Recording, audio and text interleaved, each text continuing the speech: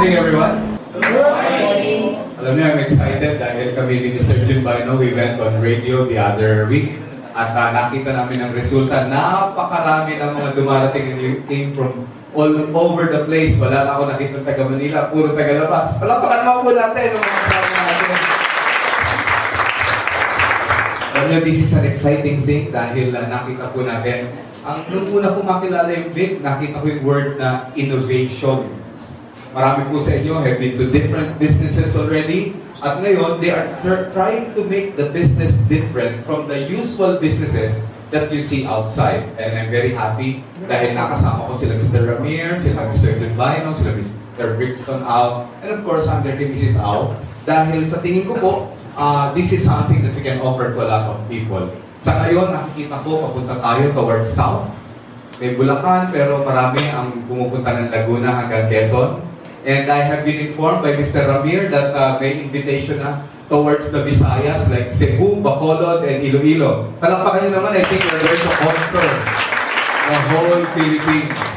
Hindi magtatagal yan, makakarating na tayo ng Davao. Can you imagine kung kayo ay sumali ngayon pa lang dito sa BIG?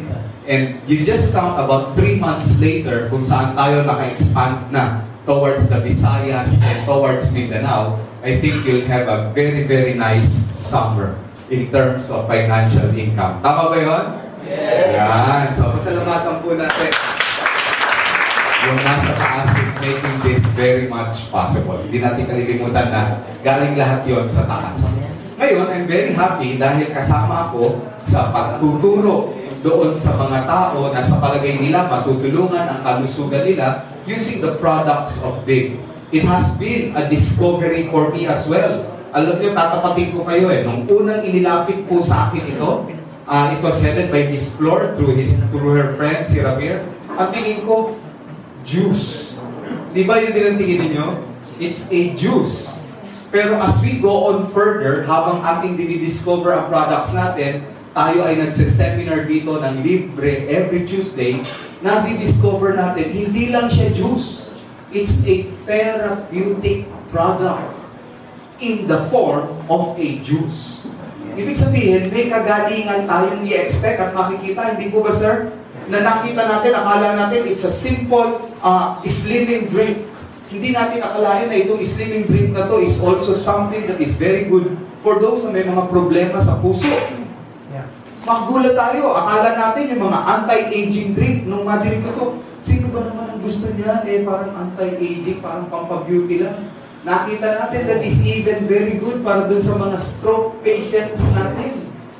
Nakakagulat, di ba? Napakaganda. So we go now, doon sa ating treatments. For the 20 years that I have been practicing, since I graduated in 1987, malaking bahagi na ng treatment ko ang detoxification. Naniniwala ako na ang karamdaman natin hindi ang gagaling as long as the toxins, the poisons are there. At ang poison na yun hindi nawawala doon sa mga prescription ng mga regular doctors natin na galing sa hospital. For example, if we have high blood pressure, makakatanggap tayo ng medication yan, pampababa ng blood pressure. The toxin is still there. Kung tayo may diabetic, bibigyan tayo ng gamot niya, pampababa ng sugar. The toxin is still there. Pero na-realize ko because of my studies na kung tatanggalin mo yung toxin, 70% pala ng problema ng pasyente, mawawala na. So kung tayo ngayon ay 4 na po, that means times 7, 24 of us will get well just by removing the toxins alone. Now how do we remove the toxins? Papasok doon ang ating juice therapy. Ang taong nagturo sa akin noon ay si Dr. Flavier, who has been my mentor. This is a picture in 1989. This is a picture in 2010. Makita nyo, pareho pa rin siya. Makita nyo yung barong niyang suot, yung pa rin ang barong niya. Makita nyo yung suot kong coat, yung pa rin ang suot ko ngayong araw na to. Hindi kami nagpapalit. Loyal kami. Buhok lang nag-iba. Dati F4, hindi na. Ang ginawa niya pong batas para tulungan tayo lahat. Ito, magpasalamat tayo itong Republic Act 8423. I-memorize niyo yung number na yan by heart. 8423 means you are protected in your business when you give or prescribe to people yung natural medicine or natural therapy. Kaya mga doktor, walang karapatan silang ihinto yung inyong mga juice kung ang niresetahan nyo ay taong nag-chemotherapy. Hindi niya pwede sabihin, ay walang kwenta yan, dahil ito ay protected ng batas na to. It means the Philippine Institute of Traditional Alternative Healthcare. Ito yung batas na yun, na sa atin, nagpoprotekta sa atin. Makikita nyo, ito yung pinasinayaan muli noong August 2009 at makikita nyo rito nakalagay, we are, as long as prescribing drink for man, batas to ha, tingnan nyo yung batas na yan ha, Republic of the Philippines sa Congress, ay moving forward, tingnan nyo yan, as long as drink for man, which includes beverages, pasok tayo dyan. It is under the homeopathic pharmacopoeia. So that means all natural, if it's a beverage, then it is legal for us to offer that to our client. Ay mga client natin who has problem like cancer and diabetes, it took a long time bago sila magkaroon ng ganyan. Kadalasan ito yung overnutrition. From the sweets to our junk food, which results in diabetes and high blood pressure and can result in cancer later on and can result in death. Imagine niyo, dyan tayo papunta ngayon. Tingnan niyo yung edad na to, 60 to 70. Bago ako nagpunta rito, I'm looking at 2 patients. Yung isa kong pasyente may cancer na tinignan ko. Ang laki-laki na ng tinanggal na suso sa kanya. Tumubo uli. After surgery, after chemotherapy, 27 anyos lang yata yung pasyente ko, kalbo na. So naawa ako, nagkaroon ng cancer. Bago ako pumunta rito, kanina sa klinik ko, isang babae may cervical cancer. Binuro ko naman siya rito. 40 years old siya. Na-realize ko, hindi lang natin alam. When we go out there, ang daming pasyente na pwede nating tulungan. At marami pang planong pasyente ang wala pang karamdaman. Ang hinahantay nila ay hindi gamot, kundi something natural. At sinong mag-aalok sa kanila no? Tayo. And it will return to us in the form of success. Tama ba yun? Palakpakan natin. Very good. Wow, may nagsasayaw. When nagsasayaw yung slide ko. Okay, so these are the toxins that we are going to remove because we see this every day in our everyday environment. Ito ang paborito nating toxin. Wala na Gwen, yung kanina, nagsayaw. Ito, kinakain natin lagi. Akala mo dati cholesterol ang toxin ito. Pag kinain ito, kahit na ito pa LDL po sa loob ng kanyang katawan, kahit lutuin natin, ay may bulating naka-curl up sa loob. Hindi na mamatay kahit ilaga, kahit na yan ay ating prituhin. At yung bulating yun ay pumapasok sa ating dugo. At sa dugo natin yun. So, kasama sa pagpapagaling ng ating mga kliyente, sabihin natin, if you are going to remove something, at least remove from your diet pork, kapag nagpapagaling ka, and remove from your diet sweets, dahil kukontra yan sa ating tulungan. Tingnan niyo yung slide na to. This is very nice. Tingnan niyo yung napakaliit na hotdog. Ang kanyang dumi ay 19.8. Ikumpara nyo yung bakterya na nandoon sa uo ng kambing. 20,000 lang, 20 million lang. Ito nasa milyones na. Nakita naman niyo yung hamburger steak ninyo na paborito. 75 million versus the 25 million ng uo ng kabayo. Mas isang pang ipanglaman ng uo ng kabayo kaysa sa hamburger natin. So we have to remove pork from our diet. Kung gusto natin tulungan ng mga pasyente natin. Dapat tulungan natin sila about vegetables and fruits. Ang problema, hindi naman lahat nakakakain ng vegetable and fruits. The solution is we made it into a juice. This will serve as the vegetable and fruit ng mga tao hindi nakakain ng vegetables and fruits.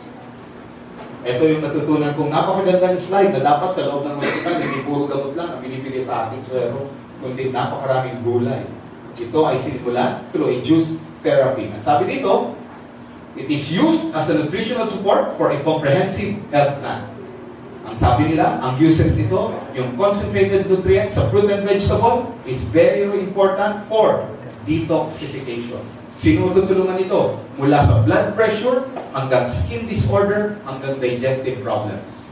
Ito ay pinasimulan ni Dr. Max Gerson. If you want to write down something, sabi kanina ni engineer yung ating MC, write it down. Please, mag-internet kayo. O isulat nyo lang sa cellphone nyo. Para pag kayo ay napunta sa internet, isulat nyo. Max Gerson. At least isulat niya. Max Gerson. Siya yung doktor na Austrian na nagpasimula sa Germany na ang mga pasyente niya, 45,000 patients with cancer. 70% gumaling. Very simple ang kanyang treatment. Juice therapy. Juice therapy. Remove all meat. Puro juice and fruit at vegetable lang. Ang galing. 70% 45,000 patients. Ang dami nun. Galing. Ito yung kanyang sinabing benefit. They advocate juice fasting with cleansing and rejuvenation. Kung hindi tayo makakain, dahil nag-undergo tayo ng chemotherapy, at least the juice will provide us yung kulang natin. Kung hindi tayo makalunok at makadigest ng solid, the juice will help us. Ito ay mula cancer hanggang stroke na tutulungan niya. Ito yung libro na sinulat ni Dr. Max Gerson, The Gerson Therapy. Ito ang sinabi niya. Sabi nung kasama ni Dr. Max Gerson, si Edwin, isa ring doktor sa Hippocratic Health Institute, one of the best treatment is juicing. Ito ay another Dr. Max Birchner. Ang sabi niya, nutrition can be taken from juice. Bakit? Bakit ang juice is better than the capsules that we see outside? Dahil siya lang ang may enzyme. I'd like you to remember that. Bakit yung mga nag-aalok sa atin ng mga tablet, capsule, better pa rin yung juice natin? Because of, can you repeat that for me? Enzymes. Please, I'd like you to remember that. Kasi one day, haharapin ka ng pasyente mo. One day, haharapin ka ng doktor ng pasyente mo. Tatanungin ka, bakit nila ituloy ng pasyente ko ito? Because that has enzymes. Yung tableta mo, doktor, wala yang enzymes. Ayan. Another person who talked about enzyme is Dr. Andrew Weil, W-E-I-L. Sabi niya, we can live longer than 65 years old. Right now, mamatay tayo at 60 and 65. They can live up to 90 years old. Remember mga grandparents natin? Nabubuhay ng 85 or 90 sa province? Pwede tayong bumalik doon. Remember yung grandparents natin? Namamatay sa katandaan? Sa bahay lang nila? Walang ICU? Pwede tayong bumalik sa ganun. Dahil yun ang pinapangarap para sa akin. To go back to natural process as much as possible. Ayoko na tayo ay mamamatay sa ospital. Ayoko mamamatay tayo sa ICU. Mamamatay tayo ng 50 or 60 years old. Ayoko na nakapaligid sa atin ay nurses na hindi naman natin kakilala. Mas maganda kung mamamatay din lang tayo sa bahay natin. Walang doktor-doktor. Ang nakapaligid, mga taong mahal natin sa buhay. And we are dying from old age, not because we are sick. And we can do that if we make our lifestyle juicing as part of our life. So, nung una ko makita ko, sabi ko, iinumin ko yan kung maalala ko. Hindi na ngayon. Iinumin ko yan tuwing umaga dahil kailangan yan nasa lamesa. Because I'd like to live. Yes! Can you say yes? Yes! I'd like to live until 90 years old, surrounded by my grandchildren. Ayan. Yan tayo. Sabi ng American Holistic Medical Association, kailangan natin ang juice. Bakit? Kahit kumakain tayo ng fresh fruits and vegetable lagi, hindi naman natin regular na gagawa yun eh. So we need a specialized drink, a juice supplement. Napakaraming juice sa labas, pero hindi lahat ng juice ay may sustansya. Marami tayong mabibiling juice dyan. Flavor lang ang tinitinda sa atin. Ito ang kagandahan ng mga juice. Sabi ng Kentons, during the 19th century, yung mga juices nila, live juices. Sabi ni Max Gerson, ginagamit niya for his cancer therapy. Tingnan natin ito. Kailangan ang juice ay nag-undergo ng specialized processing na wala sa bahay natin. Yung processing na yun will be the centrifugal force, the triturator, and this will be formed into a juice supplements. Yun ang kagandahan. Our product has the technology na ilagay doon yung hindi natin normally nakikita sa prutas lang. Tingnan po again ninyo, yung energy drink natin. May ribose and guarana. Yung slimming drink natin, may Prolibra and Carnipure. You cannot pick this up ordinarily from ordinary foods. These are additions to our products. Ito ang new research done on it.